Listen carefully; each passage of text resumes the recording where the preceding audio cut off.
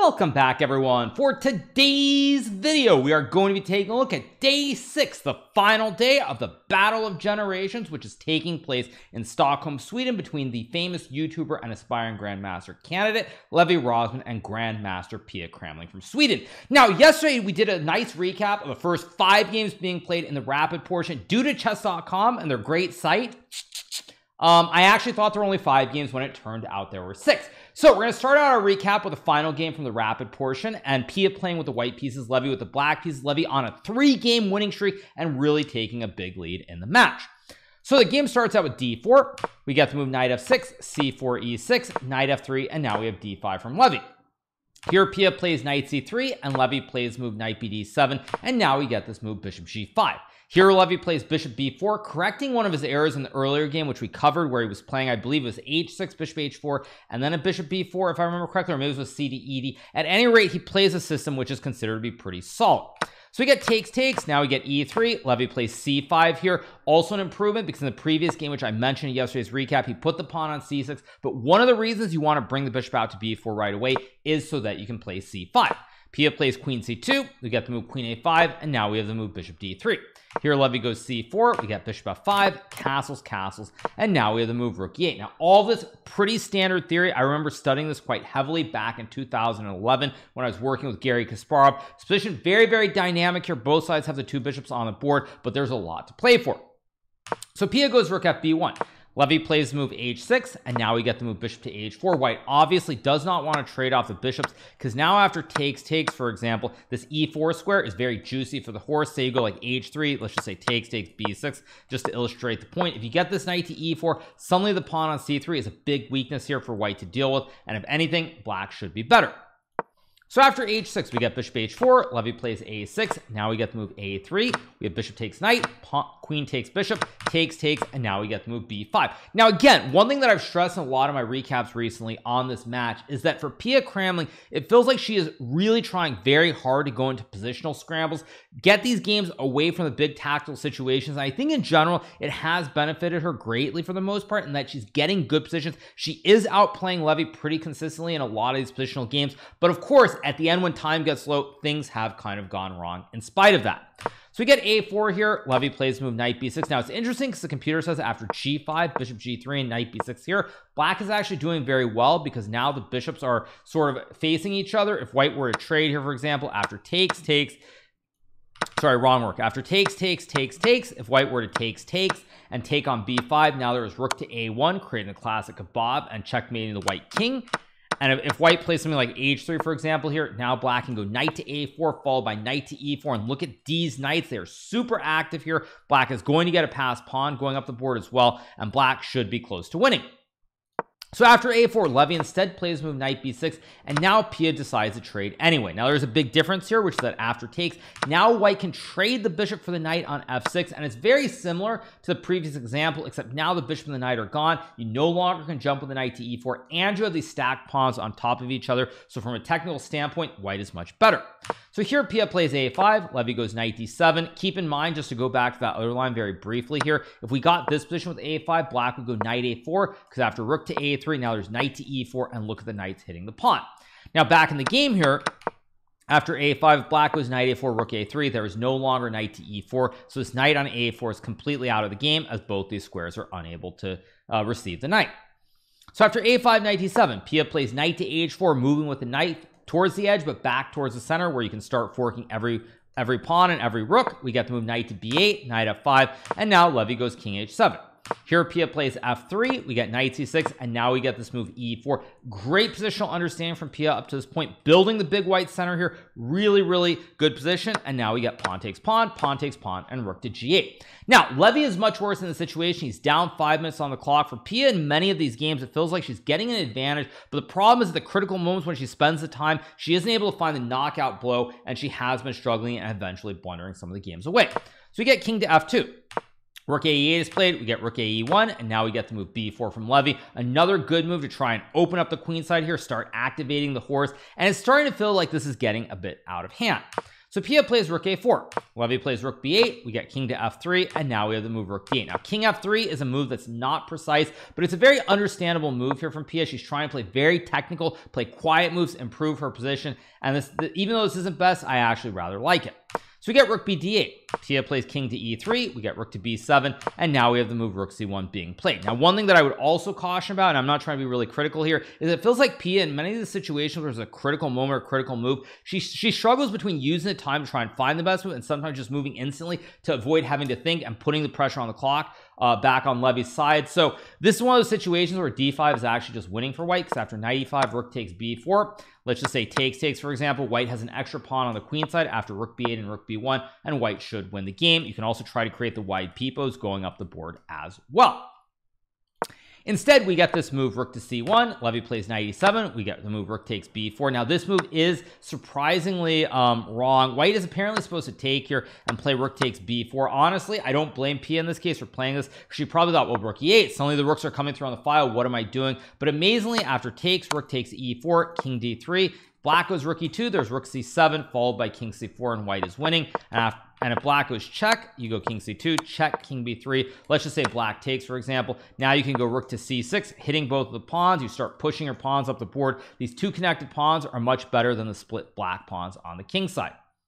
So instead we get rook b4, Levy trades, rook e7, king f2, rook d5, and suddenly it's getting very tricky here. Levy has created sufficient counterplays targeting both the pawns on f5, a5, their ideas with kebabs on the second rank, active rooks here, and now I started to worry that Pia might not even win the game. So we get g4, we have rook takes a5, we get this move rook to c2 being played by Pia, and here we have the move rook c7 guarding the pawn. Pia continues with rook b6, we get king g7, rook b8, and now we have the move h5 being played. Pia plays rook to e2 here, and this is a very serious mistake. Now again, Pia has a minute 20 more on the clock at this point in the game, but she's probably thinking, you know what, I'm just going to keep moving quickly, I'm going to go for it, because she probably in her mind has already accepted that if she gets low on time, she's going to inevitably blunder at some point, and so it's better just go for it, keep the time advantage, and try to press on. Now the computer would prefer king to f3 here, guarding the pawn and preparing rook e2 or rook g2, but she goes rook e2. You get takes, rook e8, takes, and now the move king g3. Now the funny thing about this one is that even though what Pia has done is inaccurate, Levy is low on time here, and it's very hard to deal with the threats of the rooks on the back rank here and the black king on g7, which is very, very loose. So Levy here plays rook g5. This is a big blunder that loses the game. I don't really blame him. At this point, he's low on time. The only way to survive is to go rook f1 here, because if white were to check, for example, and check with both of D's rooks, now the king escapes to f5, e4, and d3, and black actually would be winning here. And if white were to capture on g4 here, now you have f5 checking the king. If the king goes back, now you can simply play rook to c6, stopping any checks on the 6th rank. And after check king f6, the king is completely safe. It's at home here on the square, and black should win the game. Or maybe the win's too strong, but black won't lose. Instead, Levy goes rook g5 here. He probably saw rook g8, king h6, check king g6, and he thought, well, if check on g8, the king escapes to f5, and I'm fine. Very logical. However, Pia finds the winning move here, king to f4, and the reason this move is winning is now the idea of checkmate with rook h8 and rook g8 is simply unstoppable, because this king covers a critical square. If black were to go f5, you hang the rook in the game. Of course, the idea behind f5 to create the square on f6. If you move the rook, and if you play anything else, which Levy does, he just plays rook h5. Now you get mated, check, and rook to g8 checkmate. So great stuff here from Pia. She gets a very big win in the final rapid game of the day to move back into a reasonable situation. She's down 14-10. She lost the 3 middle games before winning the final game. She loses by a score of, I believe, if I'm not mistaken, 4-2. 4-2 sounds right. In the rapid portion, there were 2 draws. Levy won the 3 in a row, and then Pia won the final game of rapid. So she's down 14-10 going into it. So she's down 14-10 at the end of the rapid portion, and now we move to the blitz portion. So down by 4 points, 12 blitz games, each game worth 1 point. Pia's going to need a massive miracle to come back in this match. Now, as I said at the end of my recap yesterday, I have this feeling that Levy is very likely to win in the bullet portion. In fact, I'm hoping it won't become a blowout. So let's see what happens. Now, players are playing 3 minutes, 2-second increment. Pia must win by a score of 8-4 to tie the match, or more in order to win. So first game number 11 of the match, first blitz game, Levy with the white pieces, and it starts out with the move d4. We get the move d5 here, and now we get the move knight to f3. And here we have knight f6 being played. After knight f6, we get bishop to f4. Now we have c5 being played, and here Levy goes e3. After e3, we get to move knight to c6, and now we have the move knight to 2. Now all this stuff is of course the classic London system from Levy. He's been playing this with great effectiveness thus far in the match. The game continues with the move knight to h5. Levy goes bishop e5, and now we get the move e6. Now yesterday Pia played f6 in that fateful fifth rapid game of the match, and she lost a game which was not great. So today she plays e6. Levy goes c3 here. This of course is a mistake, by the way. I do want to point out that here the correct move is to play c4. This has been played in a lot of top level grandmaster games, but Levy instead goes c3. Now after f6, bishop g3 and g6. Black is already a little bit better here because black will be able to trade the knight for the darks for a b on g3, finish the development, have the two b's, and potentially build a big black center. So we get bishop e2. Pia trades. We get knight takes d4, takes. Now we get e5, takes. Here we have queen c2, and Pia plays move f5. Now yesterday Pia made a blunder with this move bishop g7, a little bit different than this position because it was a bishop on d3. But if she were to play this move bishop g7, white can sack the rook once again on h7, and after takes queen g6, it would be very, very similar to the game she lost yesterday. Instead, she plays f5, stopping this threat towards the pawns on h7, g6, and suddenly you have this massive big black center. You have the two bishops, and this is a position that is fantastic for black. That being said, it is a blitz game, and one of the things that I would caution about in blitz versus classical chess or even slower rapid formats is that here white has easy moves. White wants to castle, play knight f3, maybe g4, maybe c4. Very little to think about. For black, you have to figure out just where you want to put the bishops, where you want to put the king, and it's just not as simple. So you're going to have to spend some time, and you could get into trouble. So we get the move castles here from Levy. Pia plays move queen a5. Levy goes king b1, and now we get the move bishop e6. Now already here in the course of two moves, Pia Cramling has thrown away the advantage completely, and this really does illustrate the difference between the faster formats and classical chess, where if this were classical, I have no doubt that Pia would take her time, come up with the best setup, and very likely win this game. But in a blitz game, you have to move quickly, and so queen a5 makes sense just to hit the pawn. But after king b1, bishop e6, and knight b3, queen b6, and c4, suddenly now black has to figure out what the plan is again, whereas for Levy, you plan the H file, maybe G4, maybe D file, maybe C file. Very little to think about, so you're not going to so you should be able, I shouldn't say not, you should be able to prove some great chances. So we get the move A5 here from Pia. Levy trades on D5, and now he plays move A4. Now this is not great here, but A4 does support the bishop jumping to the B5 square and hitting the king on E8. Pia plays rook to C8. We got to move bishop to B5 here, and now we have king F7. Levy goes queen d3, Pia plays bishop g7, and here Levy goes for the move f4. Now at this point, Levy is down 40 seconds on the clock, but it's a very, very sharp situation here where white still has pressure on the h7 pawn, still can go rook c1, and it's anybody's ball game. So we get e4. Levy plays queen d2, we get to move d4, and now Levy plays move knight takes pawn. And in this situation, I don't know if I really like e4 here. Honestly, if I were playing with black, I'd probably play something like h5 and rook d8 right away, or maybe even h6 and rook d8 here. I don't really like e4, queen d2, because now white threatens to put the knight on d4, and here Pia goes all in with the pawn thrust. Now this is a pawn sacrifice from Pia here, trying to create counterplay, and we get to move rook c d8. Levy plays queen to c3. We got the move bishop takes knight. Now here already, I think for Pia, she's probably feeling the pressure. She knows she's made a mistake. She's down a pawn. The king is weak. White can go bishop c4. It's very hard to play, and she blunders with the move bishop takes knight.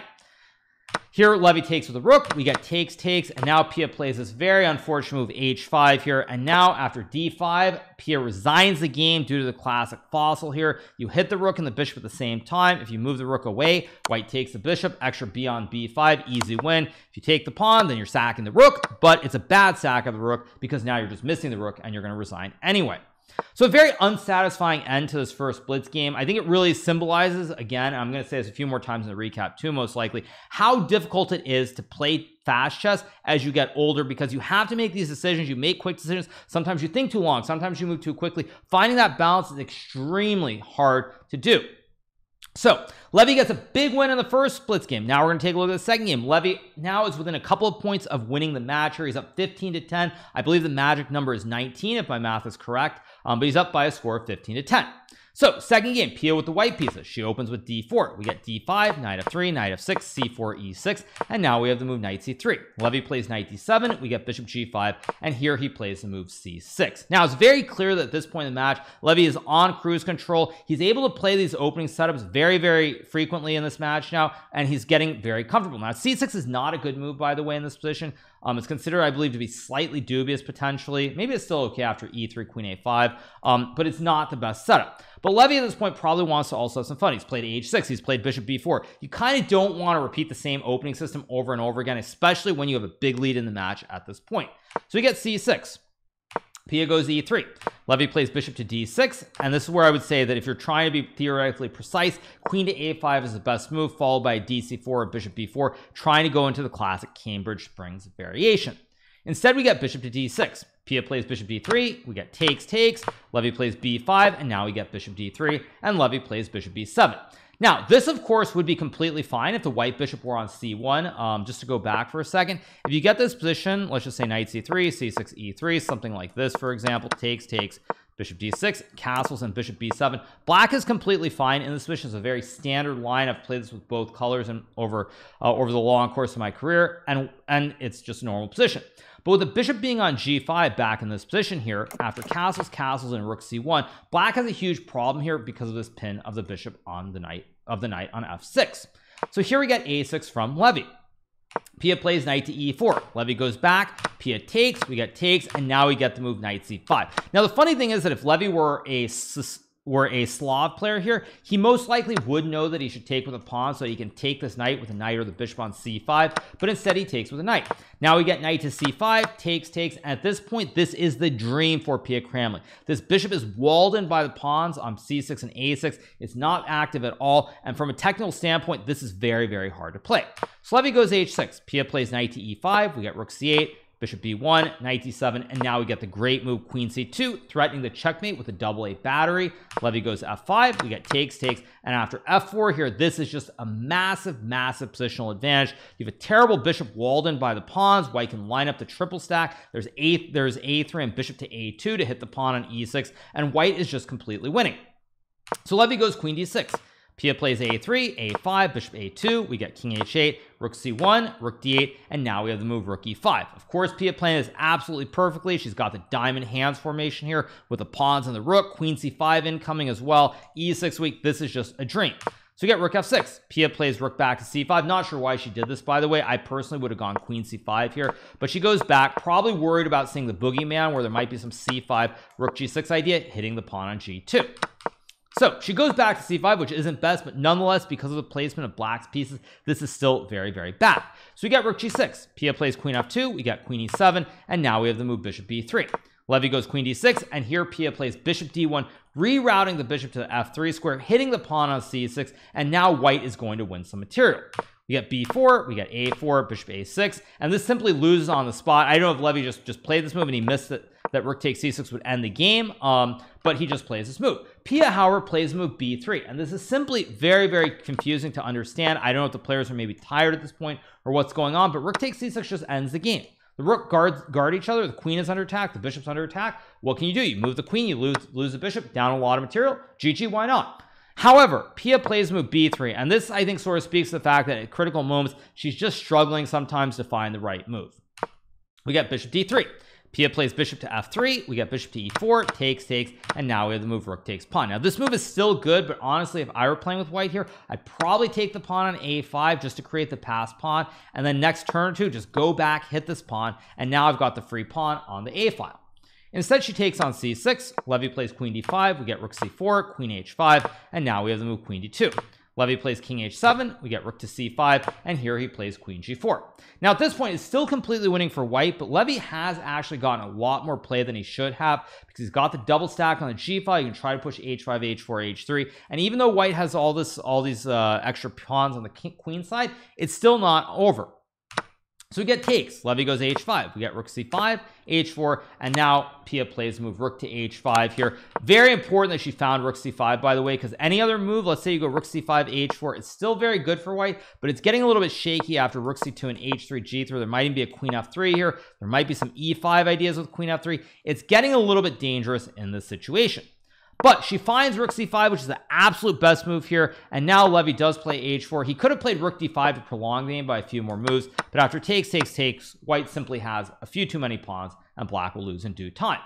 Levy goes to h4, we get rook to h5, king g8, and now Pia plays move rook g5, we get takes, and here the queen on g4 is simply trapped here by the rook on g5. No squares available for the queen without doing a Botez gambit, so you simply resign.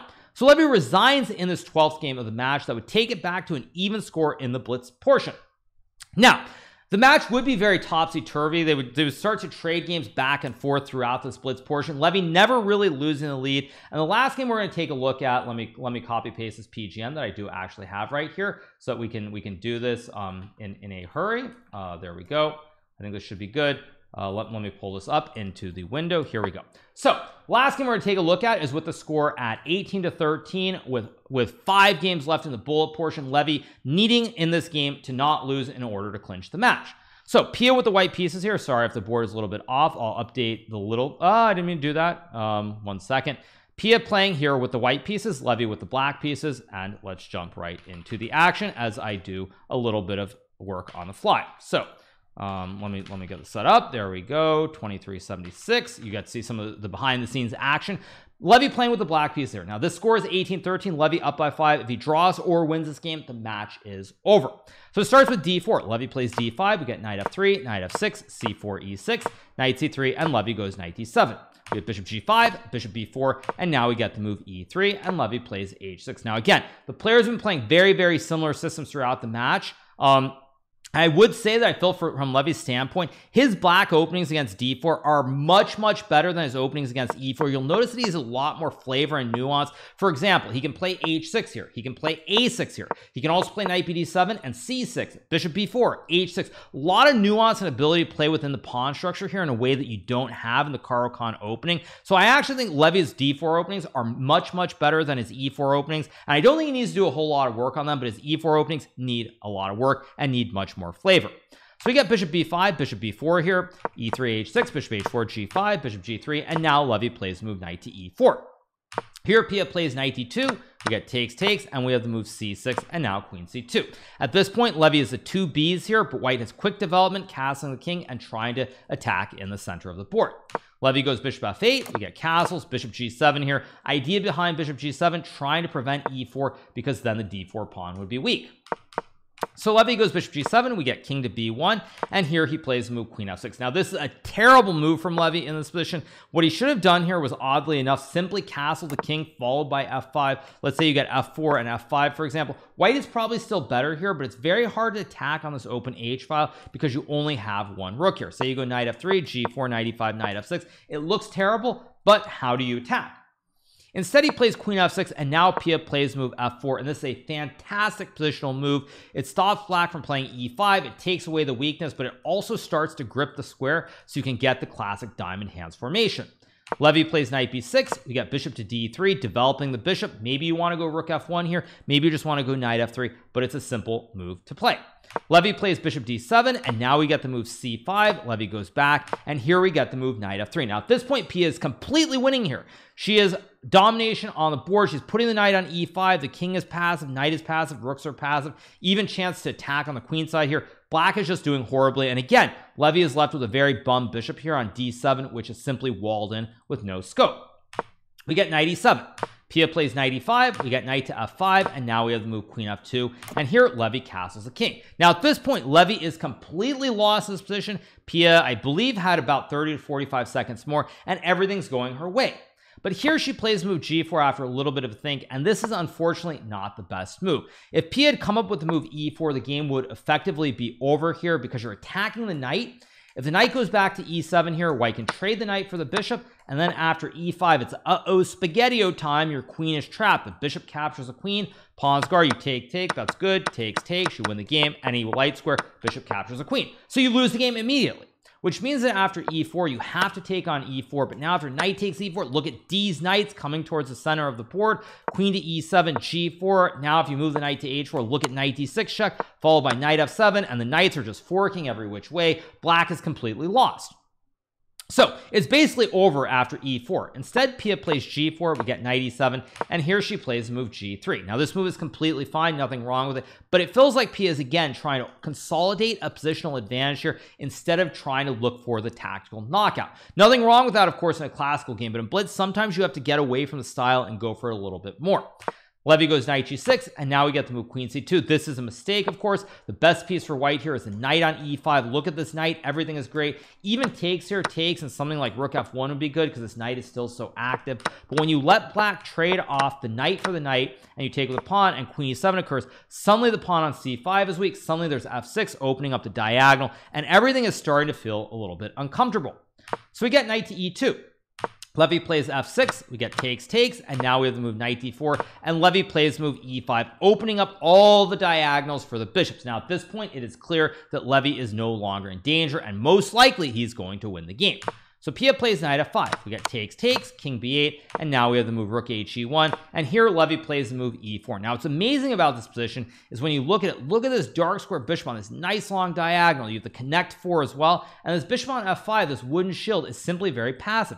Bishop is staring at a lot of open diagonals, nothing you can really do. You've got the chain of 4, you've got your own great bishop, and so black is simply much better. We get rook h1, Levy goes king c7. This move maybe not necessary, but his idea is simply to go rook b8 and start attacking on the b file. Personally, I probably would have gone king 8 and rook b8, but it's really anybody's choice. So we get king c7, a3, Levy plays rook b8, we get queen a4, and now we have the move queen takes c5. Pia simply hangs the pawn on c5 here, attacks the pawn on e3, but more importantly, you guard the pawn on a7, and now it's quite clear that Levy is going to win the game. We get rook e1, b5, queen b3, queen c4 played here, and at this point a very nice move from Levy, forcing queens off the board. He's just up a pawn and he will win. So we get king a2, a5 played here, rook c1, and we get the very nasty move a4, attacking the queen on this diagonal, and now Pia has to trade. Levy takes with the pawn, opening up the b file for the rook and the bishop here. We get rook c2, rook b3, rook e2, rook b8, and now we have the move rook h2. Now at this point it doesn't matter, white's completely lost. You can maybe, I was going to say move the bishop somewhere, but there really is just not much you can do, honestly, with all these weaknesses everywhere. You probably could even resign. So we get rook h2. Now here Levy plays move c3, the absolute best move. We get pawn takes pawn, and here we have c takes b2 being played, as now Levy is trying to push the pawn to the end of the board and get a queen. Pia goes king b1, we get rook takes a3, and Levy, or I said Pia or Levy, I might have had the order wrong. And after rook takes a3, Pia Cramling resigns the game because rook to a1 is simply unstoppable, checkmating the white king.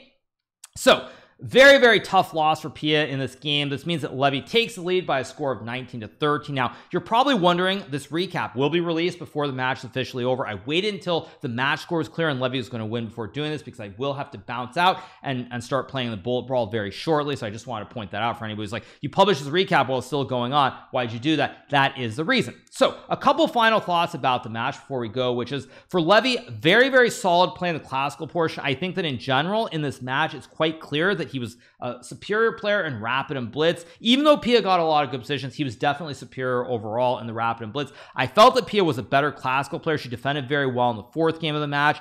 She got the win in the first game when she sort of repelled Levy's attack. However, at the end of the day, Levy was able to maintain the balance and the score was tied after classical. And I think that that's really the only portion which we can draw a whole lot of conclusions from. So for Levy, I thought he was pretty good overall in classical. Some of the same ugly things reared their head where he was a little bit unsure. He lacked some confidence, got low on time, made some blunders, but he was able to play pretty well. And he did maintain the balance. So from that standpoint, I think for Levy, it was a big success in classical. I think for Pia, the big thing that I would say is that it feels as though, you know, I don't really want to harp on this because it's tough saying these things, and obviously it's tough watching this match. And honestly, for players who are a little bit older, one day that's going to be me, of course, like that. Well, maybe it'll be me if I play chess and I don't retire, although I intend to long before that point.